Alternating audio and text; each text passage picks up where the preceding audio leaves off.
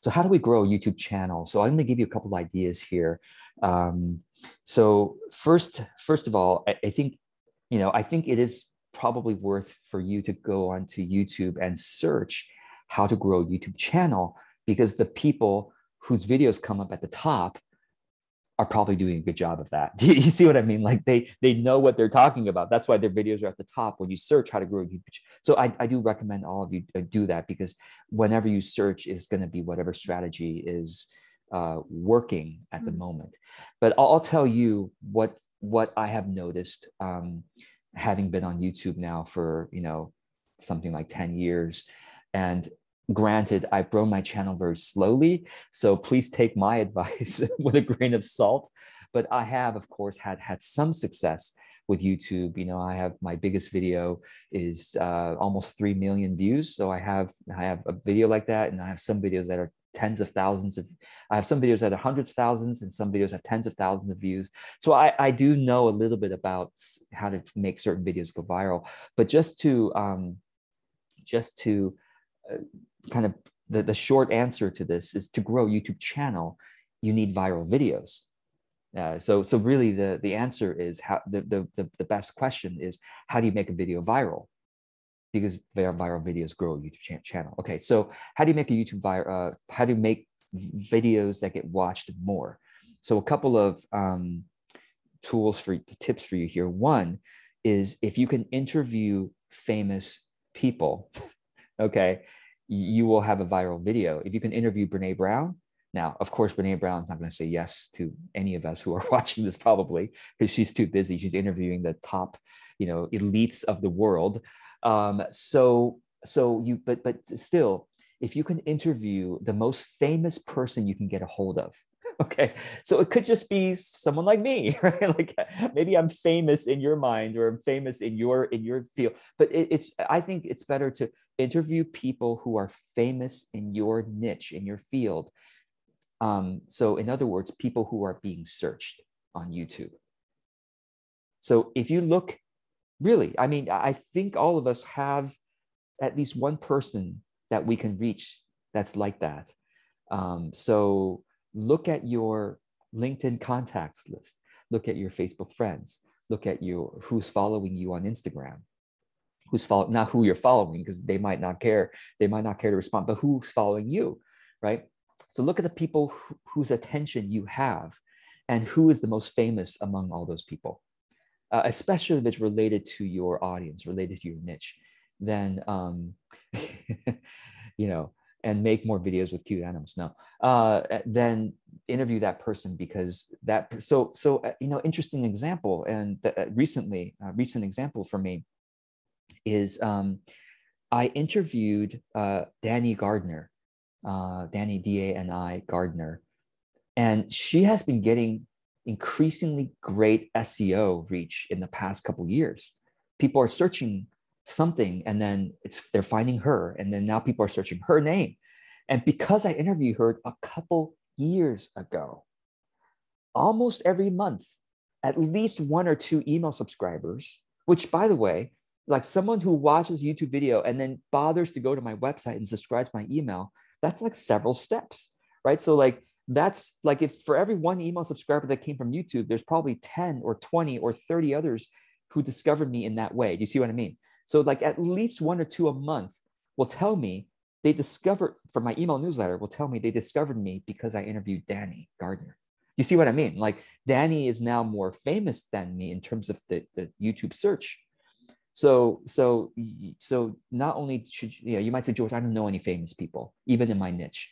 No. We all know people who have a bigger audience than us in our niche.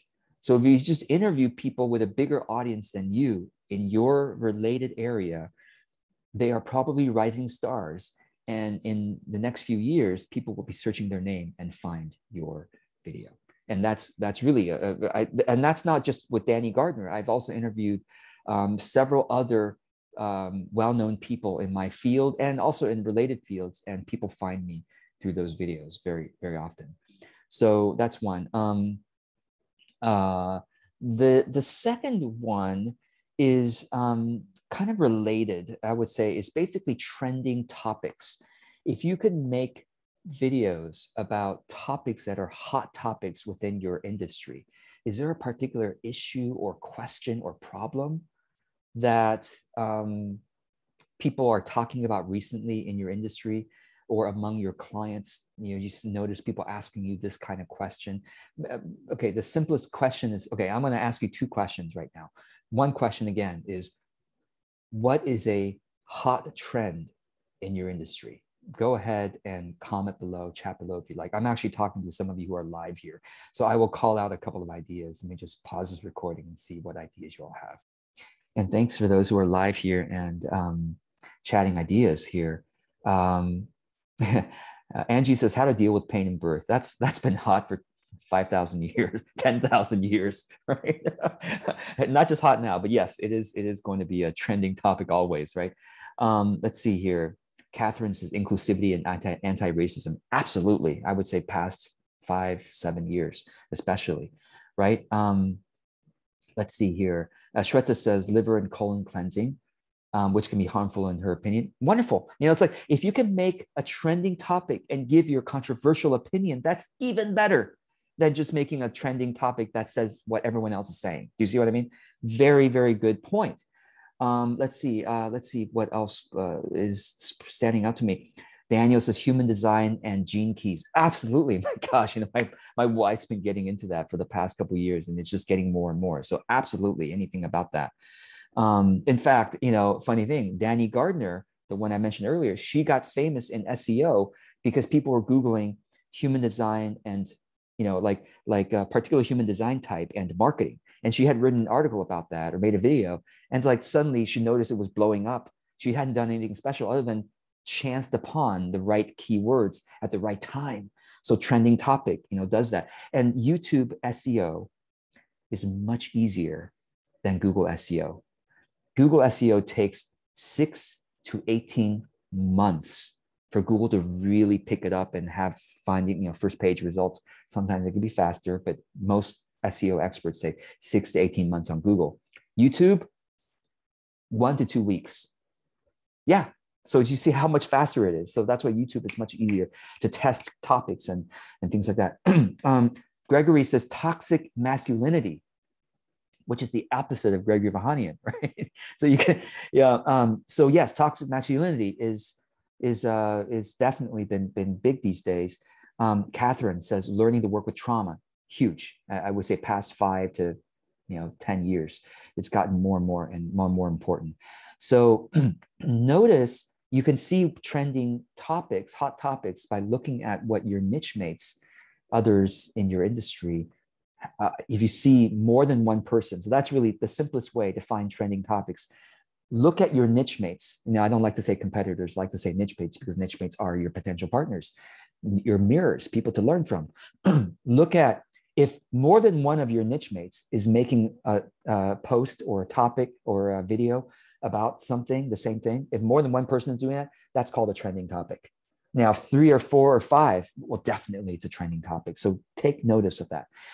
Now, the second question I have for you is, have you had, excuse me, I had to cough there. Have you had more than one client or audience member ask you a question about a particular topic? So think back to the last 3 clients you worked with, not the last 3, but the last several clients you worked with. Have they all come to you about a particular issue or question or goal?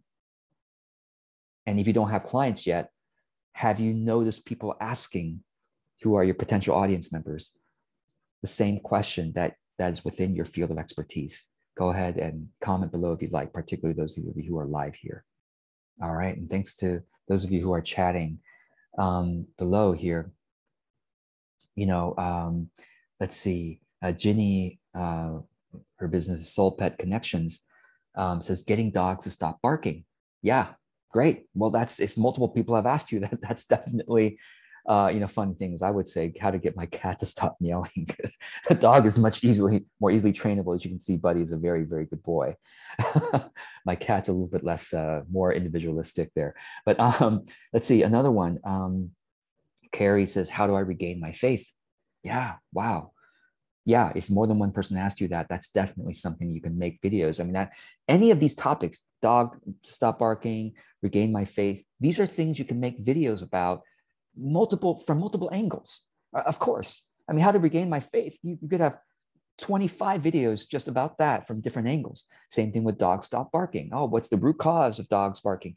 What is one tip that's often shared but doesn't work in my opinion? Or what's something people say but that I think is harmful for the relationship with the dog? You know, like different angles on every single one of these.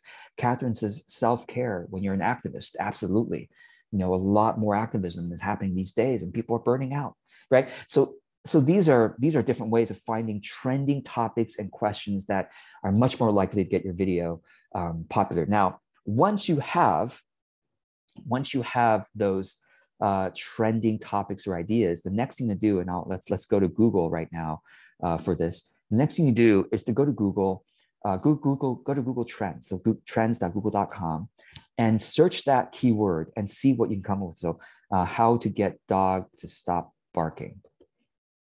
Okay, let's go ahead and press enter there.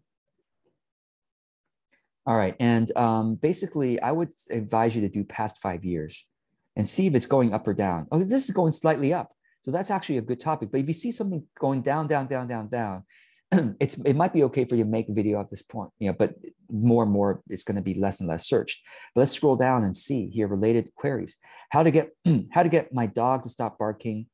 If you move your mouse, if it's very long, but if you move your mouse over this and wait, you'll see that it says explore. How do I get the real question? How do I get my dog to stop barking at strangers? Question mark. Literally, if you make a video with that in the title, people are actually searching this, and people are more likely to find your video as a result, right? How to stop dog barking at neighbors. You see, these could be different videos, or it could be the same video, and you could do strangers / neighbors. You know, my dog barks at everything that passes by, right? You see what I mean? Like, these are actual searches that people care about. And at the bottom here, let me go ahead and just, sorry. I'm sorry, I'm adjusting my video. At the bottom here, you can keep going to even more queries. Okay, these are less relevant, right?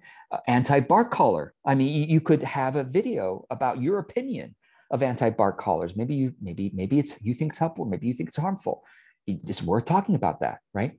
And then, by the way, if you click on any of these, it'll further. It says breakout, which means if you click on them, now you get even more ideas, right? You scroll down. Oh, actually, no, I'm sorry. There's nothing else here. But if you click on various other ones, sometimes there's other ideas. Like, for example, something that's a shorter keyword like anti-bark collar. Look at this. It's plus 140%, which means it's rising. These are rising topics. It's getting more and more popular. So if I click on this, and then if I scroll down, there's probably, some related, not that many, but some related things there. But instead of rising, you can also look at top, which means top right now, that's top, not necessarily going in a good direction, but these are very popular as well. See, and there's many more queries there to look at. So again, Google Trends is good. And if you are looking for something and you're not finding a Google Trend, so for example, if I do, if I start over on Google Trends, I'm going to go to Google Trends homepage and say human design and gene keys is probably a less searched term. You see, there's not enough here. So it's like, well, it's not helpful. So what I would do then is probably go to Google itself and just search this on Google and see if I can find shorter tail keywords. Maybe I'll just go with human design, right? Human design or gene key on Google Trends, and that might be more helpful. So I'm just going to say human design, okay, and search this. And if I look at past interest over time, past 5 years, it's probably going up. I bet it's going up. Oh, it's definitely going up. This is good. And then scroll down. Human design is Jenna Zoe. All right, now this is interesting. Okay, remember I said, you interview famous people and people are searching for them. It's basically, I'm not saying famous, people who are being searched. So if this Jenna Zoe person is being searched, you should make a video about Jenna. I have no idea who Jenna Zoe is, right? I don't know if this is even relevant. But if it is relevant, you could talk about someone who's being searched. Now, if it's not someone who is, if it's not someone who's famous, they might find your video. You should probably just say good things about them. Okay. If it's someone like Stratospheric who's never going to watch your video, like I could talk shit about Tony Robbins or Brene Brown. If I genuinely believe, if I have genuine like negative criticism about them that I think will be helpful for my audience, I'll talk shit about them all day long. Again, if it's genuine and authentic and helpful for my audience, like, this is why you shouldn't trust Tony Robbins. I'm just using that name as a famous person, or this is why you shouldn't trust Oprah, whatever, right? Because they're never going to watch my video. They don't care.